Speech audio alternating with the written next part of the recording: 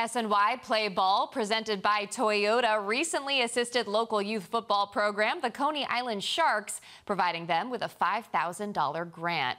The funds will be used to purchase new helmets and uniforms, replacing what was stolen when their storage trailer was robbed. SNY donated footballs as well.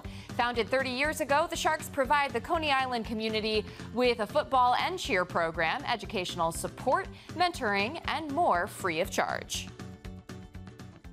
I helped develop different stages of the program where it not only does it offer football or cheer, but we're offering mentoring and tutoring as well. So the athletics part of the program is how we entice the children to come in, and then we kind of sucker punch them with the 1-2 with the mentoring and the tutoring. I mean family, because I've been here since I was 7, so it's like 4 years, and they've treated me with nothing but love and kindness and support.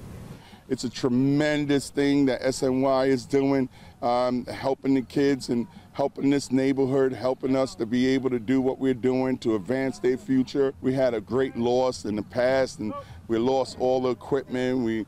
We lost the coach due to COVID. We lost many things, and it's a great deal of struggle. And SNY stepped up and stepped in, and they helping us to be able to cater to these kids.